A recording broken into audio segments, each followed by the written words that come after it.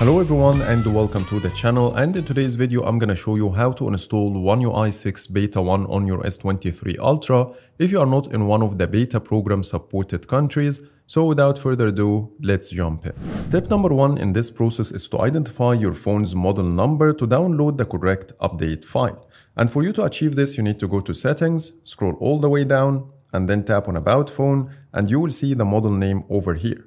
Take a note of this number because we're gonna use it later. Step number 2 is to activate the developer options, which can be done by going to software information from the same page and then locate the build number. Keep tapping on the build number many times until you get the pin code screen. Put your pin code and you are good to go. Now when you go back to the first page under your settings, scroll all the way down. Now we have the developer options.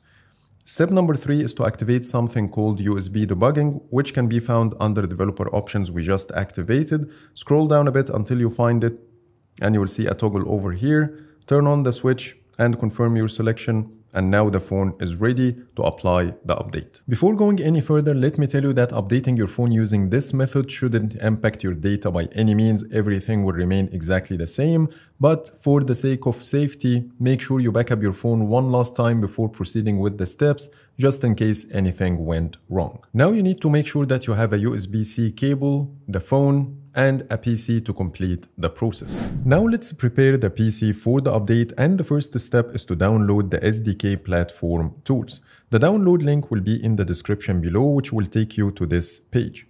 Here you can download it for Windows, Mac, or Linux. But in my case, I use Windows, so I'm gonna click this option.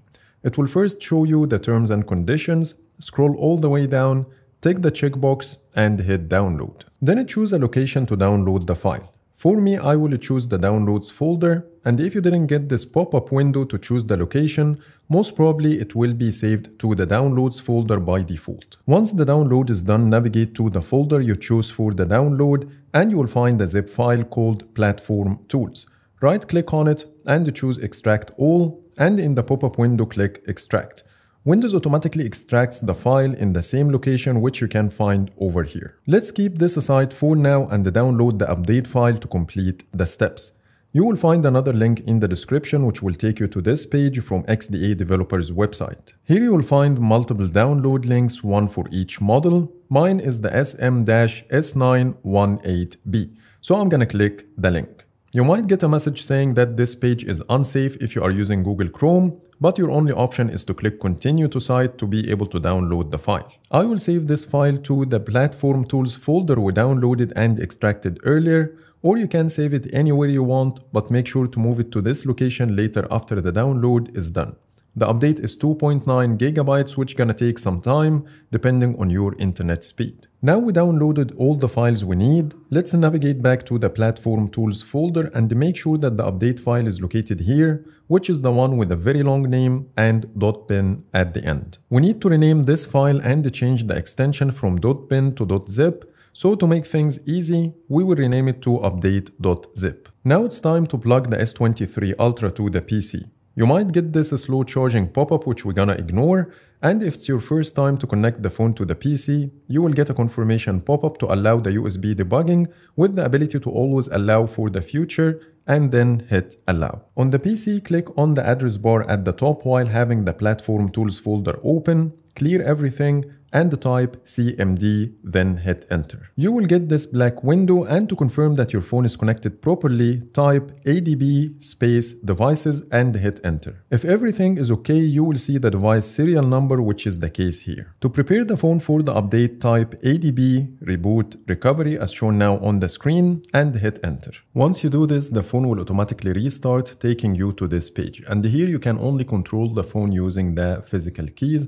And the option we need to activate is called Apply Update from ADB, which is the third option from the top. And you can achieve this by using the volume down key. And once you highlight the option, press the power button once, and you will get this text at the bottom of the screen. Now let's get back to the PC to complete the steps. The last command we're gonna type in this process is ADB sideload, then the update file name, which we called it update.zip. then hit the enter key. If everything is okay, it will show you the progress percentage. Just wait until it reaches 100% and returns back to the normal state. Once the update is done, it will take you back to the recovery screen. And here we need to make sure that the reboot system now option is selected, which you can achieve by using the volume rockers as I mentioned before. And then you need to hit the power button. You might see here a red message saying that the installation failed, but this is happening because I interrupted the installation in the middle to continue with the video, but you can ignore this for now. And once you hit the reboot system, it will ask you for a confirmation and you are good to go. Your phone should be now on OneUI 6 Beta 1. So that's pretty much it for today. That was my guide on how to install OneUI 6 Beta 1 on your S23 Ultra if you are not in one of the supported countries of the beta program.